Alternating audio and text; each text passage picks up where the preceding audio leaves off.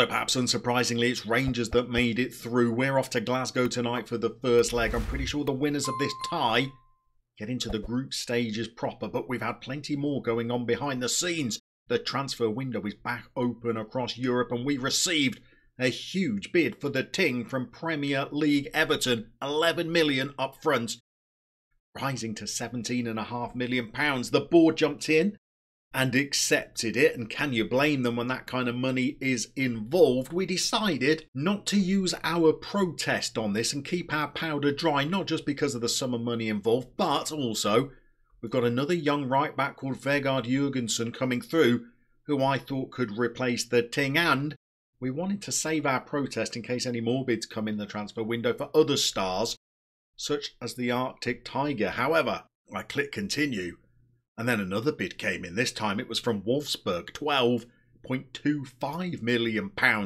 rising up to nearly £19 million. But little did I know that as I clicked continue, the fun was only just getting started, because then Real Madrid came in with a £14 million offer, rising to £22 million, and the Ting could not pack his bags fast enough. He's gone for what is a Norwegian record transfer fee. It means we've lost a great player, perhaps our best player. But it means that our debts have been wiped. We had a little bit of money in the transfer coffers to go out and strengthen. And it also means that now we've got to try and progress forward with our European campaign without the Ting at right back. And whilst all that's been going on in the background, we've had plenty of action on the pitch since the last episode as well. We're progressing well in the league now since the draw with Rosenborg. Well, we've won all of our games and other teams have dropped points. You'll see that we're 11 points clear now with only 11 games to go.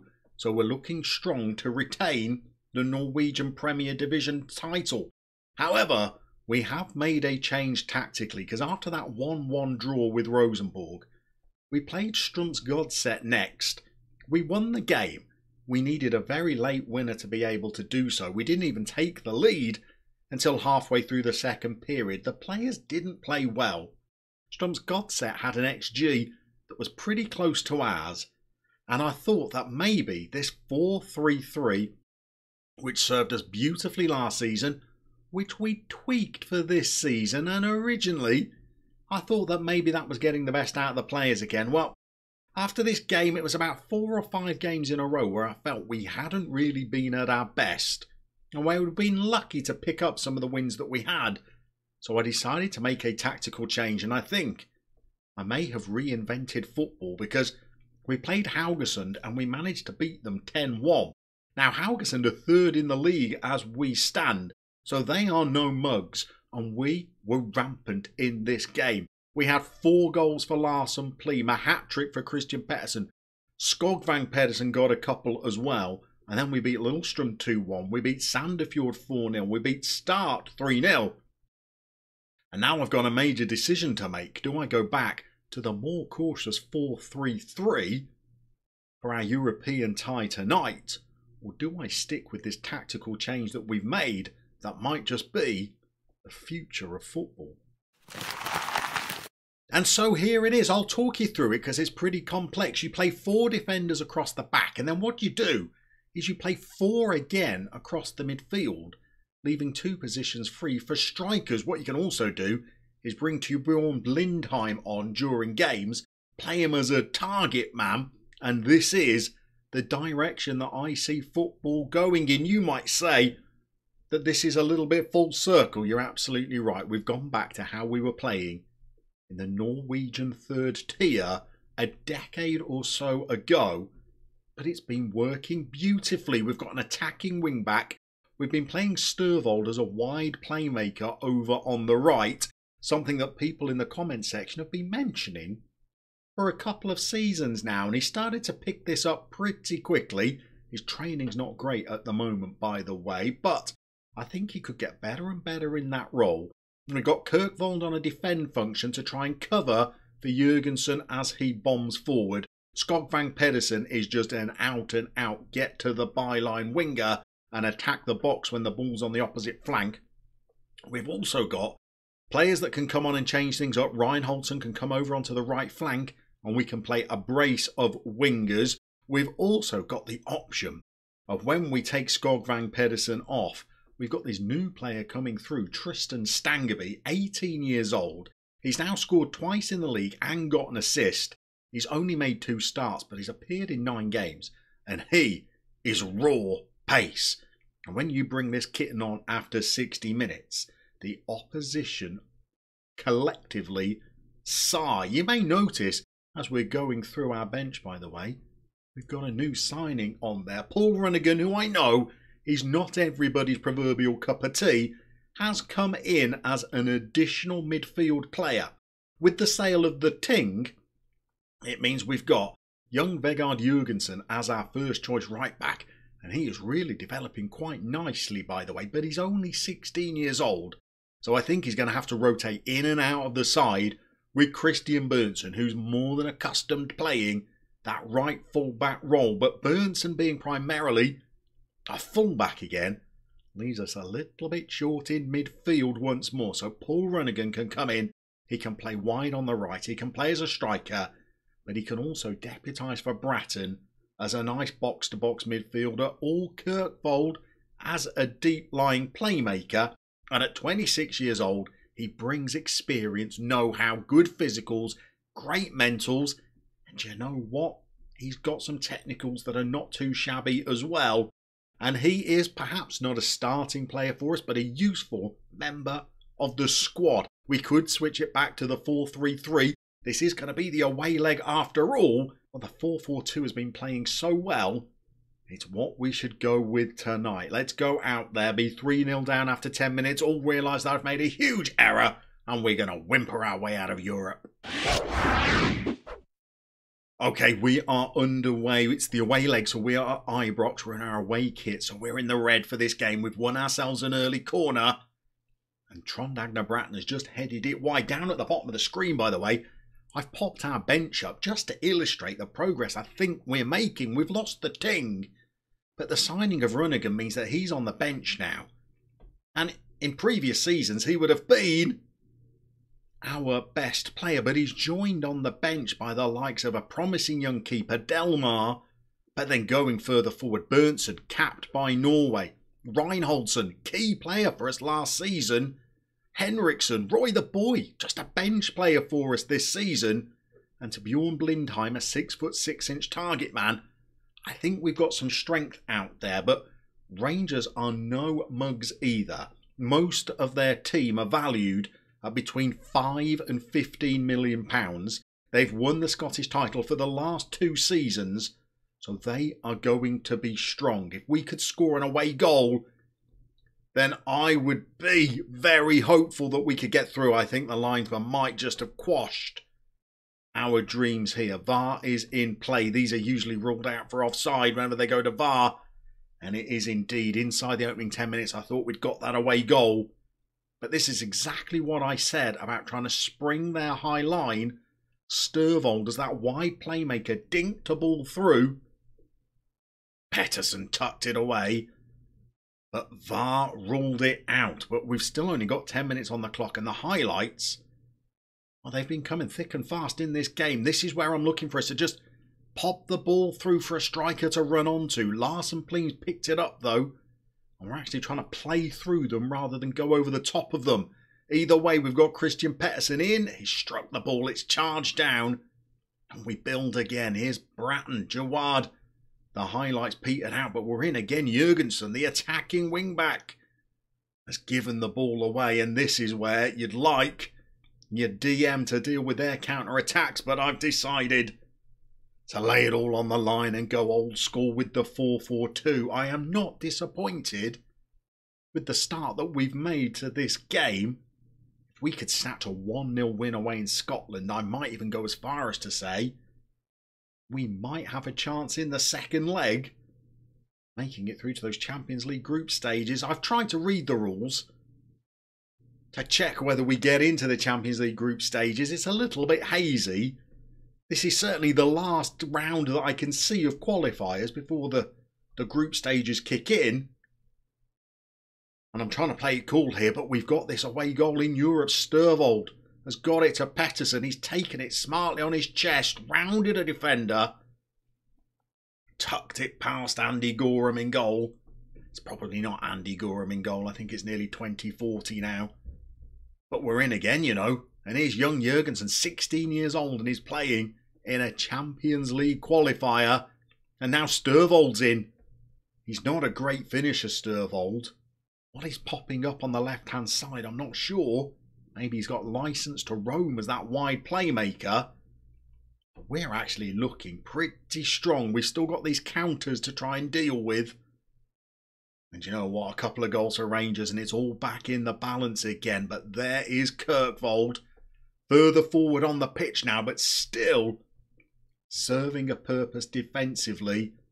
And you know what? I think we've had a good half here. I'm even going to shout out that we're doing a good job. It's helped with the body language. Jurgensen's looking like he might not make it through past the 60-minute mark. I guess Berntsen's going to come on and finish the game for us. We'll assess that at half-time. But we're coming forward again, Bratton now. Kirkvold played a lot better as a deep-line playmaker, actually in a midfield 4, than he was able to at the base of a midfield 3. So it's definitely suited him. This is not our highlight, is it? Ross McCormack is in. Rangers look like they've been bringing back a lot of their old players. That can't be Jude Bellingham. He wouldn't do that to me. Plus, when we were at Toulouse, Jude Bellingham had just turned 30 and was at PSG. Surely he can't be at Rangers now. We'll check that at half-time as well. I'll take 1-0 at half-time because I think Rangers are posing a bit of a threat towards the end of this half. We've charged down a free kick. They're coming at us again. I tell you what, the highlights are coming thicker and faster than I would like. Kirkvold, Bratton. He's got those two front players to hit again. He's gone wide for Sturvold. Look how central he comes in that playmaker role. Makes him pretty hard to pick up. And it doesn't half open up the right-hand side of the pitch for our marauding fullback to get his way into. But Runrow has skinned the defender. And right on the stroke of half-time, we've relied on Monnier to keep our lead. I might reassess at half-time, you know. Whether this 4-4-2 is a little bit open to be away from home. Because Rangers have looked like they've been capable of scoring. And they're in again, you know. And we've had to do a little bit of last-ditch defending. We're going to tell the boys that was a decent half. But we can do even better. Now we're going to get into the dressing room. See whether Jurgensen needs to come off. And whether we need to tweak our tactic to shore things up a little. Okay, we are back underway. We've brought Berntsen on for Jurgensen. At only 16 years old, he can't play the volume of football that is perhaps needed of him. And he played 3 days ago when we were trying to rotate as many players as we could. But he was one of the ones that we needed to play. So Berntsen is on for him. We're just going to pause the game, by the way, and we're going to check. Is this... It is indeed Jude Bellingham, 35 years old. He's gone from PSG to Southampton. And then Rangers, the Birmingham board did promise us when they sold him that they would one day re-sign him when we were in the Champions League. Maybe even in FM. That day never came. We're now at the 60-minute mark. I'm looking at Larson Pleam, who's on a 6.4. Not a good performance. And Roy the boy is on the bench.